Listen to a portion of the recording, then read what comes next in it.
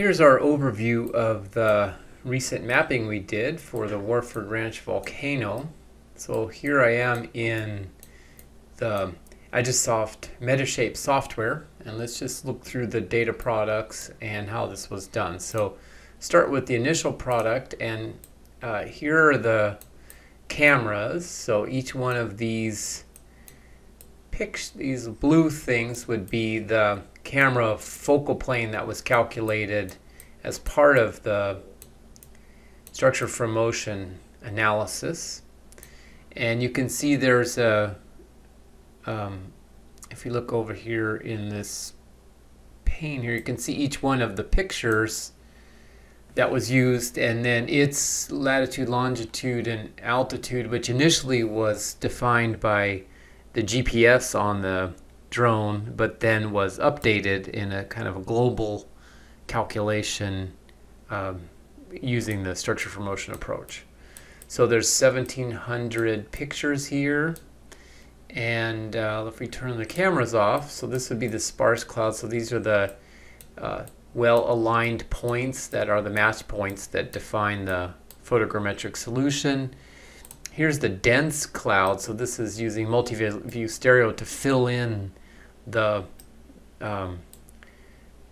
kind of between the points of the sparse cloud. So there's 123 million points here. I did one model with 500 million, but this is probably adequate for our purposes. Then the next product we can look at is the mesh. So this is basically all the triangles that are used to build a 3D model, and the cross there just shows it was done in a sort of a tiled approach.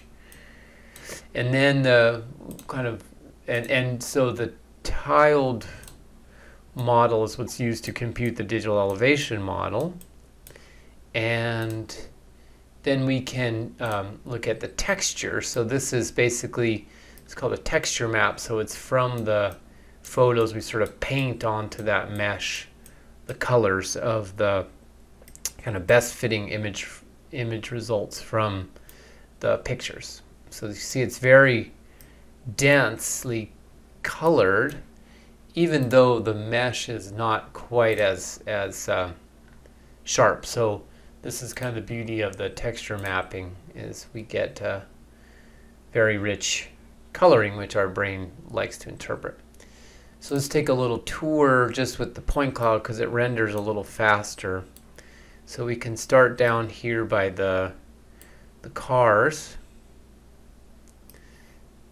And so you see these are the points that are kind of this main product. So here's the tour we took going up to the lava flow and then on to this platform.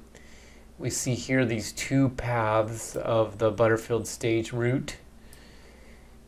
Then up here is the main kind of edifice with these really interesting fissures or dikes here. They have this interesting kind of downslope spreading, which may imply some kind of gravity feed for them. So there's the lunch spot. Up here would be the place at the very top. And then we headed out this way in our tour into this deep canyon here. And then we noticed, very interestingly, the lava flows coming out on top of these lake sediments right here.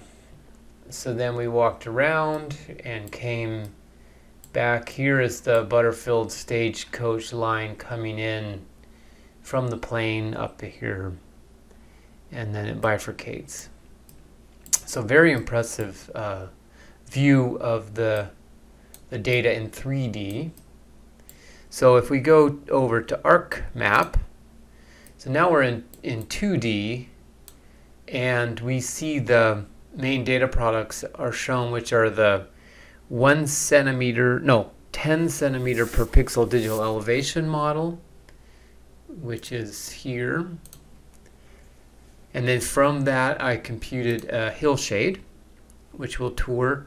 And then there's a 10 centimeter per pixel ortho photo here, which is a little splotchy in this view, but as we zoom in, we'll see that it's quite